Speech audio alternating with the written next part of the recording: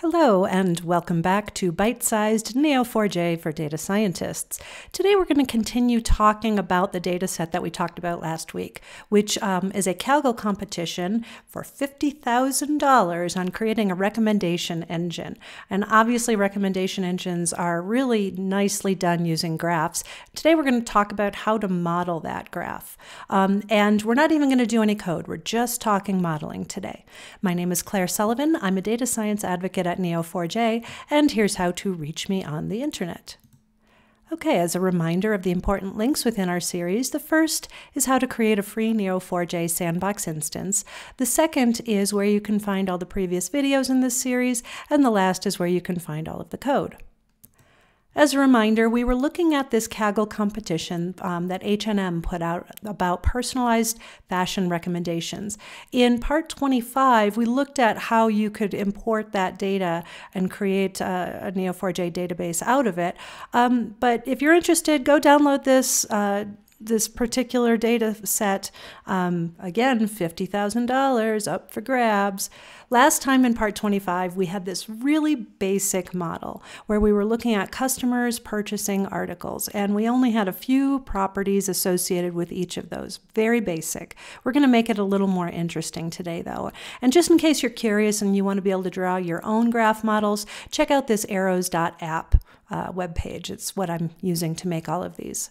Okay, if we look at the data files themselves, we have articles, customers, and transactions. Articles and customers are our nodes. Now, I only had a couple properties in our graph before, but you can see there's tons of them. And we're going to actually look at how to create a model out of all of these. Now, you can see the data types associated with each property, or, the properties are the columns within the data frames. And we've got properties associated with articles, customers, and then transactions represents our relationship. So it's a customer purchasing an article, but we're actually going to add more relationships today. So let me show you. Here's a little bit more sophisticated data or graph model here, and you can see how now I've got many more properties to each of my nodes and my relationships. That's great. You can certainly model the graph this way. In fact, there's really no right or wrong way to model a graph. I'm going to show you a different way that I've been thinking about modeling this. And like I said, no right or wrong way here. Okay, so what I'm going to do is I'm going to consider everything within these properties that is a number versus a string. Now, if you think about how we create machine learning models, we do a lot of feature tuning. And when we do that, we want our features, our feature engineering, we want our features to be numeric values. Not all of these are numeric values. However, I will give you a slight preview, which is that when we actually get to doing some graph data science on this graph, it will greatly benefit us to keep the properties that are numeric values associated with each of our nodes. So what I'm going to do is I'm actually going to get rid of some of these properties with these two nodes, and I'm going to create other types of nodes. For example, okay, this is a bit of an eye chart. Okay, I have my articles right in the middle, but let's look at this thing called section. Okay, that's this purple one over here, pinkish purple. I can say that my article has a relationship called in-section to this node called section. Okay, and I have section number associated with that node. I've taken section number out of my article node, so I now have a specific node referring to section.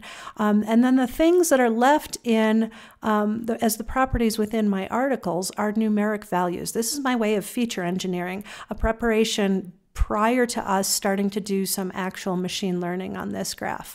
Okay, I've tried to take each of the nodes and keep like a name associated with them, just so, as humans, we can look at this and say, okay, that makes sense. And then I've kept a number with them. So for instance, this thing all the way here at the 9 o'clock position, that's a node label of product type. Type would be the name of that product type. And then product type number is that thing that we're going to do the feature engineering on. Okay, so stay tuned. We're going to get more into this data set as we move a little further within this mini series within a series. I just want to throw another shout out to Grant B. Beasley, who's also been creating some blog posts on this. Follow him on Twitter and you can see where his blog posts are. His first post shows what his data model was, which is a little different than mine. It's a bit more sophisticated. So check that out. And just want to say thank you. Please reach out to me on Twitter if you have any questions or would like to see certain content within this series. Have a great weekend. Bye.